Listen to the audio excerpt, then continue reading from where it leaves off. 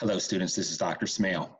It is Tuesday, May 19th, and as we move into the final few days of school, there were just a couple of informational items that I wanted to share with each of you. This Friday, the 22nd, is our final day for new assignments. So after Friday, do not expect your teachers to push out any new learning tasks or assignments for any of you. As we move into the weekend, it will be a 3-day weekend with Monday being Memorial Day, so do not expect any school to be held on Monday. Tuesday, the 26th, will be a work day for all of you.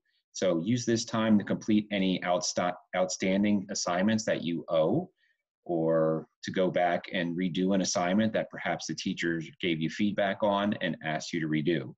All assignments for the school year will be due on Thursday, the 28th, which is our final day of school for the school year.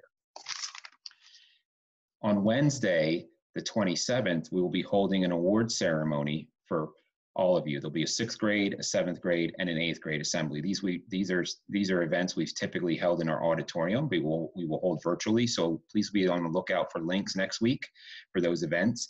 In addition, our traditional variety show, which we hold on the last day of school each year, we will have a virtual variety show this week. Will be on the last day, the 28th. Each of those events, the award ceremony and the variety show, will be held at 10 o'clock. So again, look out for those links next week.